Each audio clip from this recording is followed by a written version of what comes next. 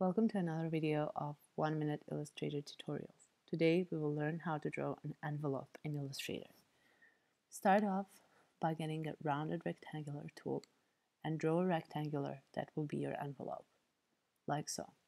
After that, grab the pen tool, start from the left corner, click, and come here to the center, make a path, and then do the same for the right side, like so. Come here to the selection tool.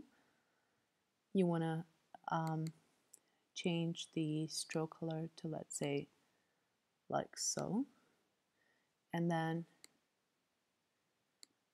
you may want to up the stroke a bit, maybe like so.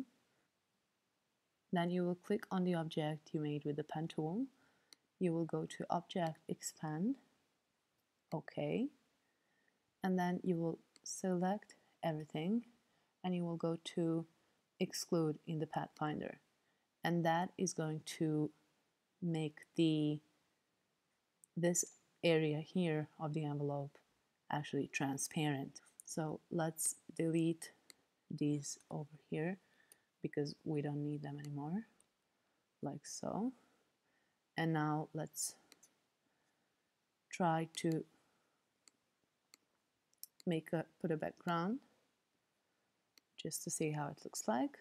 Change the color to whatever you want. I will keep it like so. And then bring this all the way to the back. And there's your envelope in just 1 minute. Thank you for watching and see you next time. Bye bye.